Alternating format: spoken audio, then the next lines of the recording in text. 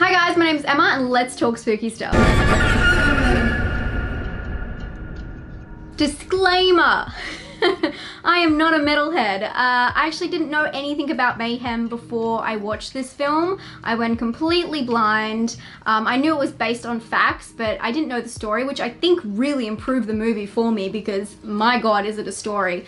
But this video is talking about my opinions on the film. And I've seen a lot of heavy metal, black metal trolls on videos of trailers and interviews with the cast and director, talking about how bad it is, blah, blah, blah. We're gonna keep the facts to your videos, and right here is just my opinion. I talk about horror movies on this channel.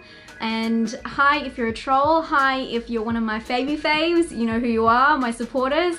And let's just get into this because I have a lot to talk about. Lords of Chaos is a 2018 biopic drama horror film directed by Jonas Åkerlund, based on the 1998 non-fiction book of the same name. And yes, it is horror. The film is based in Oslo, Norway, and follows the rise and fall of true Norwegian black metal band Mayhem. Also, just a note, it is in English with mainly American actors who do not have any accent. But more so, the film is about the darkness and authenticity of black metal music and Satanism. Following Rory Culkin as Euronymous, who attempts to create the darkest of all personas, but his ego is challenged by a fan turned foe, Varg. And what follows is pure chaos and horror. I want to start off by saying I loved this film, and if you're worried about going to see it and you don't know anything about Mayhem, don't be, and don't look it up, because I was just shocked at every turn in this film, and I think it improved the viewing for me. And like most biopics, there is a lot of gray area. You know, there's his story, and the truth. And I know there's a lot of gray area in the facts in this movie,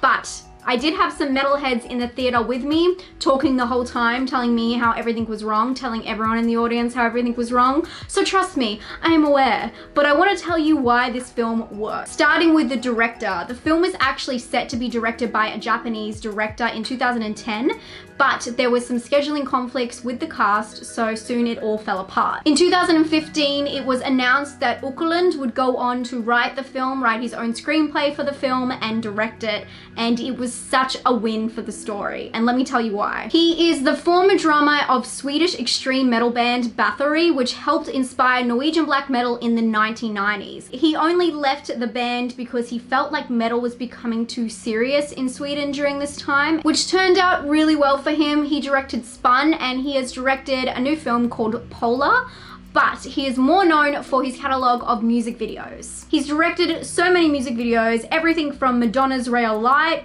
which won him an award. He's done videos for the Smashing Pumpkins. He's done the YouTube clip for Beautiful Day. He's worked with Ozzy Osbourne, Paul McCartney, Blink-182, Rammstein, and he even did the famous Lady Gaga video Telephone. Seriously, the list just goes on and on and on.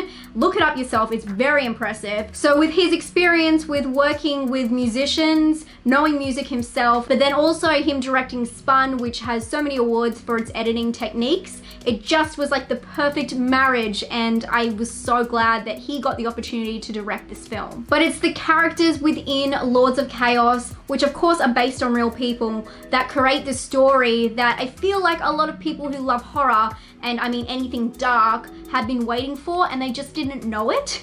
That's how I felt watching this film. It was everything that I ever wanted to see, and I just didn't know it existed.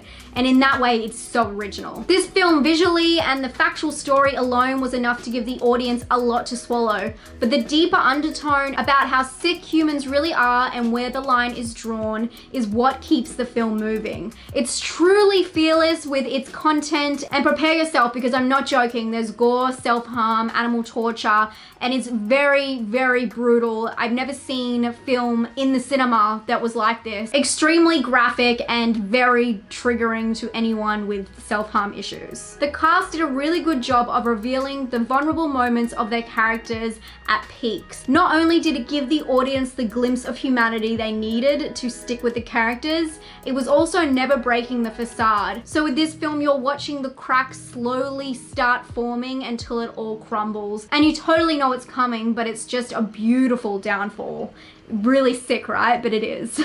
Rory Culkin said that the photos are what gave him the insight into his character development. He said that his character would always put on the mask of evil for these iconic photos, but in others you would see him laughing with his friends and being more human in the background. He was always showing what he wanted to be presented as to the world, and his ego was so big, but you could kind of see cracks of who he really was in the background. And I think that Culkin did an amazing job at really portraying that, and I think this is his best role thus far, really. The director knew the importance of telling the story in a relatable way, if it could be relatable.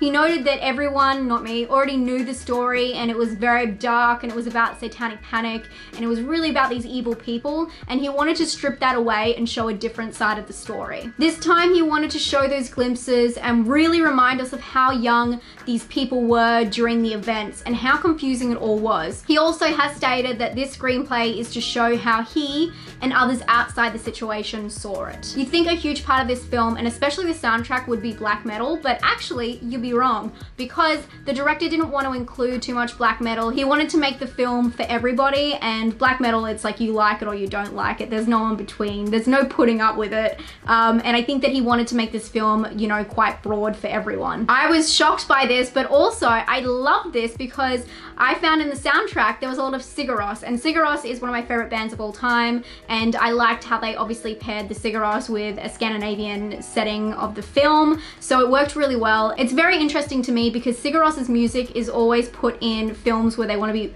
ultra emotional. They use a lot of Sigur Rós to really drain the audience of their emotions. And with this film, which is about black metal and the portrayal of, you know, the most evil people on earth, I thought it was really interesting to use something very emotional. And I do wonder what black metal fans think of that, because it changed the whole dynamic of the story, and that might be something they're really angry about. Of course, visually the film is just amazing, and with the Scandinavian backdrop, it's not hard, but the horror flashback scenes are genuinely where I got so scared, and it was terrifying.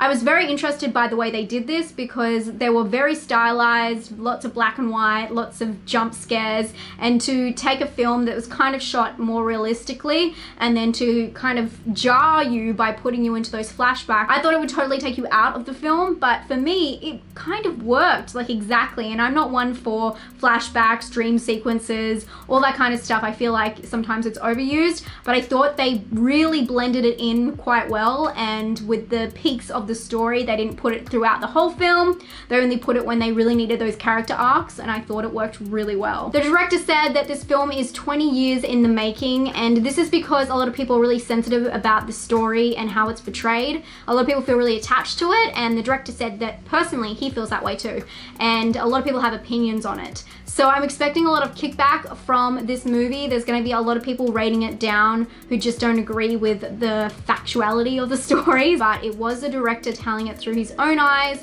and telling it from a different perspective, from the kids being kids instead of being these great big bad wolves, and I thought that was really interesting, and I really liked the way he told it. This film was truly something special for me. It revealed a dark story about ego, self-image, destruction, and of course a very interesting story about crossing the line. If you want to see a film that is beautiful, heartbreaking, and terrifying all at the same time, you need to check out this film, and it is playing in some cinemas at the moment, so if you want to check out your local sessions first. If not, you can catch it on VOD in most countries, not Australia, but in other countries. So I do really recommend, don't let this one pass you by, guys. This is such a brutal film, and if you're into brutal films, you'll love this, and I know you guys are as sick as I am, so I know you'll really enjoy it. I'm gonna give this film an 8 out of 10. I absolutely loved it. I'm gonna give it a scare score of 8. It is so gory and squirmy, and oh my god, I have not felt like this gore level in a long time. So realistic. And for originality, I'm gonna give it an 8. And I know it's gonna piss a lot of people off, including the real Varg, who is a character in this story. I didn't go too much into the characters because it's a huge spoiler, but Varg is a guy in the story, and he has publicly denounced this film in his own YouTube channel. I'll give you a little clip, don't worry, it's spoiler free. When you at one point realize that this film is just a lot of made up crap, I suggest you contemplate around the concept a little bit and understand that I'm not the only one in history that has been exposed to their character murder. I hope you guys liked this video. If you did find this helpful, spoiler free, some info behind the film and what to expect going into it, please give it a thumbs up. If you want to watch my videos more regularly, subscribe. I also do 2 videos a week, so if you're not getting those videos in your feed, just hit the bell and then you get the notification when my new videos come out. My next video is going to be Greta, so if you'd like to come with me to the cinema and see Greta, I'll have a video up, and if you want to be notified, hit that bell, and I'll talk to you guys very soon. Stay spooky. Bye guys.